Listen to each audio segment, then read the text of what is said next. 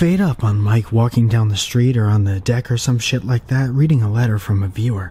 Who knows where he'll be because he had to move out of his fucking apartment for black mold removal, so he's making do. Hey Mike, how are you? Fine. And your own self?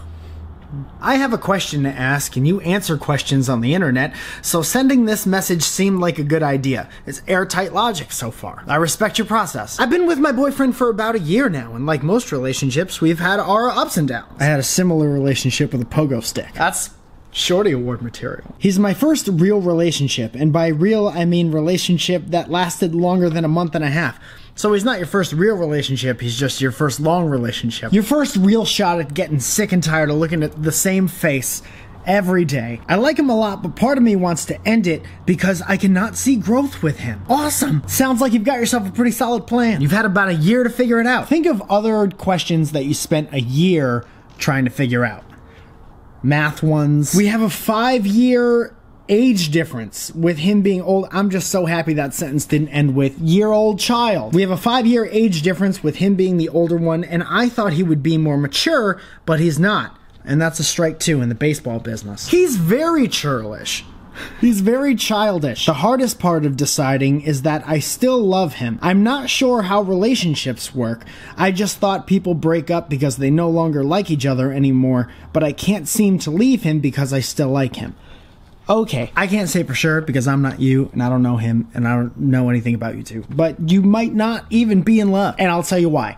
I haven't heard you say one nice thing yet. I'm almost completely through the letter. I'm in love with somebody, and I say nice shit about them all the time. She looked very pretty today, by the way.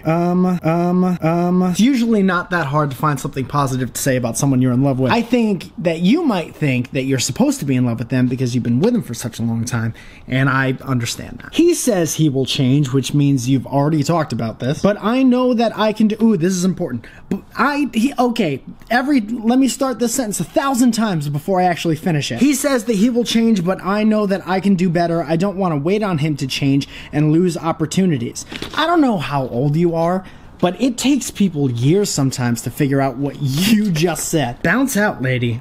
You probably missed an opportunity writing this letter. But then it's just so hard to end it because I feel like I like him. You feel me? Yeah.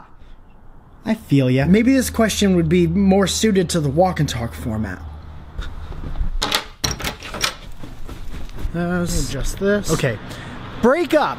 Breaking up is hard and annoying, like one of your friend's dads at a strip club. But sometimes you gotta do it, because if not, you're just gonna lose control of this part of your life. You wanna get to the other side of the street, but in the middle of the street, there's this huge rock that you can't get around. So do you wanna put effort into moving the rock, or do you wanna stand in the middle of the street and look at the rock until it hopefully changes into a more mature person?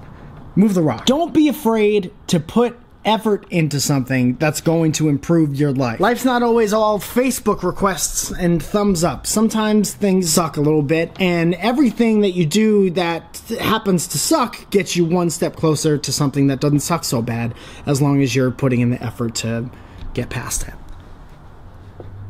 Michael Felzone, Tuesdays and Fridays.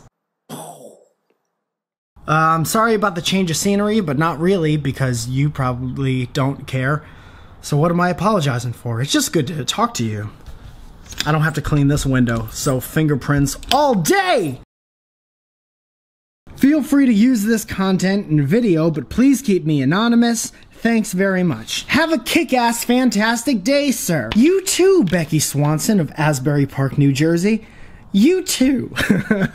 That's not her real name, but right now there's a Becky Swanson in New Jersey who's like, what did I do last night?